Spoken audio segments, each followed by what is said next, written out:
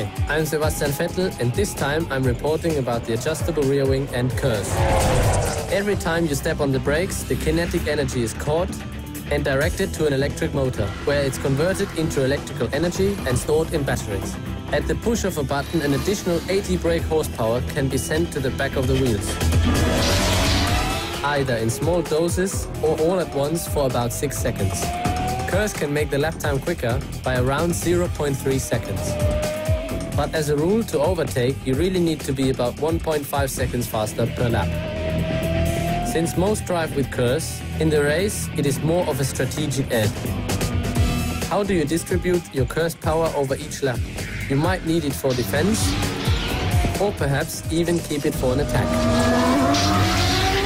Kers helps in qualifying, but its best moment is at the start. Drivers with Kers have already got fully charged batteries in the start formation.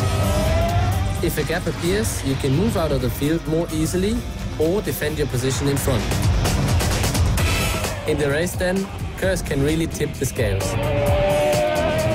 Instead of the front wing, in 2011 we can change the aerodynamics of the car at the rear. We are allowed to adjust the rear wing, which reduces drag. But only in defined overtaking zones and when we are close enough to the car in front. When you leave the slipstream, you kind of bounce against a wall of air. The adjustable rear wing can make the car more streamlined and give you about 10 kilometers more speed.